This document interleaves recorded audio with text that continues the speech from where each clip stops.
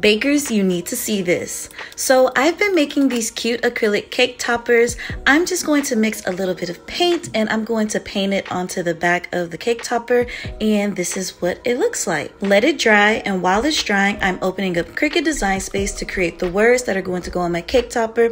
I'm opening up my Cricut Explorer 3 and getting it started. I'll be using Cricut Smart Vinyl in white, and what's really great about the Cricut Explorer 3 is that you can cut this matless. That means that there is no need for a mat, you just cut away like so. Okay, so the machine is cutting and this is what it looks like. It's so cute. And we're weeding, and now we're just going to transfer it onto our transfer tape so we can get this thing onto our cake topper. Look at how cute. Oh, by the way, make sure you take off the adhesive that's there, because if not, yeah. Now we need a cake, so like for part 2.